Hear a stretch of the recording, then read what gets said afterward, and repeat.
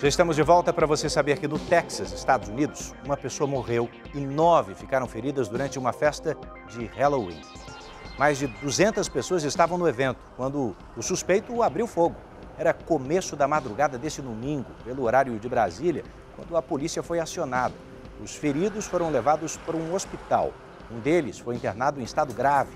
Outro, inclusive, de 20 anos, não resistiu aos ferimentos. O atirador já se entregou. Ainda não se sabe qual era a motivação e nem se ele era um dos convidados da festa.